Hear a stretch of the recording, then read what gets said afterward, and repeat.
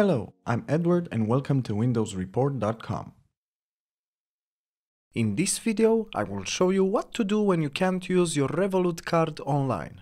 Revolut is a financial technology company that offers banking services, and by now it probably has millions of users on a daily basis. But as famous as it is, many users reported that their Revolut card is declined on certain websites and that they cannot bank online. The causes can vary from incorrect credential settings to incompatibility with other payment services. So let's discuss about possible solutions and what can be done to fix this issue in no time. For a more detailed explanation and even more solutions, please check the article in the description below. The first solution is checking your credentials. As simple as it sounds, you have to make sure that your credentials are properly set up. Check your account in the Revolut app and see if the phone number, address and personal data are correct.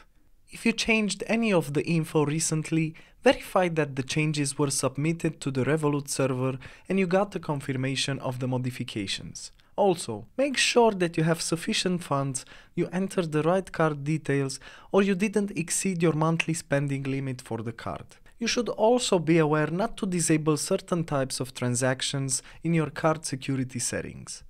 Another useful solution is linking your Revolut account with other payment services. The issue appears because some vendors simply do not accept prepaid cards.